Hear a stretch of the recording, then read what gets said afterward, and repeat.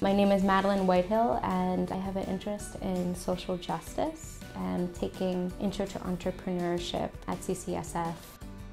The class is not just about theory and about opening up a textbook. It's about the process and making this a hands-on learning experience.